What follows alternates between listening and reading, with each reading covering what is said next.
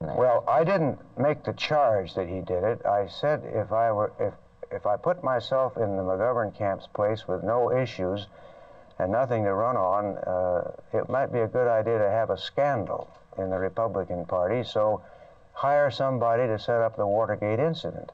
And in thinking, I remembered the missile gap of 1960, which didn't exist, but it was a campaign issue.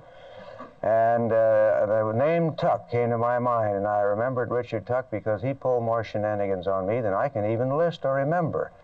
So I've informed the New York office, I mean the Washington office about that. They're doing a lot of research on it. It just doesn't make sense to me that the Republican Party would want to bug the Democrat headquarters, because we know everything they're doing or can do, and they know everything we're doing or can do.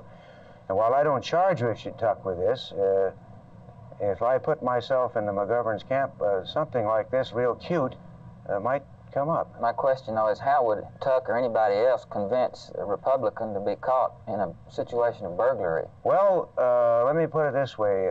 If I wanted to bug your office, I could get a superb job done for $500.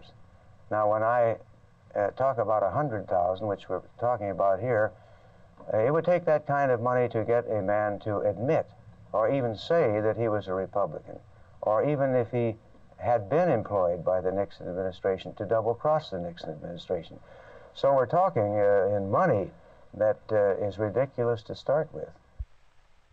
You were asked in the luncheon just now by one of the guests what you would do different if you had 1964 to do over again, and I didn't quite get your answer.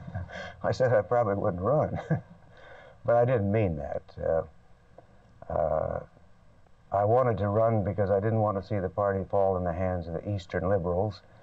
And while we knew we couldn't beat Johnson, we knew we could set up an organization that would 4 years later be able to elect Richard Nixon.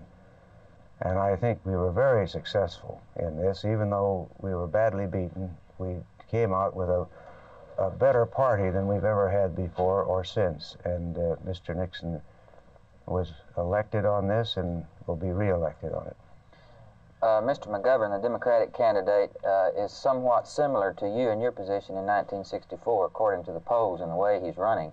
Do you identify with him or sympathize with him in any way? Oh, I sympathize with him, but I don't identify with him. There's no comparison when you get down to it, unless you want to compare the polls, and in the polls I'm way ahead of him. So he's got a hell of a ways to go. There's just no comparison. He started off wrong. He worked outside the Democratic Party. And you cannot get elected to anything in this country without some organization behind you, the Democratic Party or the Republican Party, locally, statewide, or national. What do you think about McGovern's proposal to reduce spending by $32 million in this area? I don't like to use this word, but it's the stupidest thing I've ever heard. And it comes strictly from ignorance, because he doesn't realize what chopping $32 billion off our budget would do. It would a little more than pay the troops. Might buy them some food, but that's it. And we would have no new weapon systems. And right now we're just beginning to have good weapon systems that become available. And I would say that instead of cutting it, that we're going to have to increase it at least $10 billion for the next, I can see 10 years.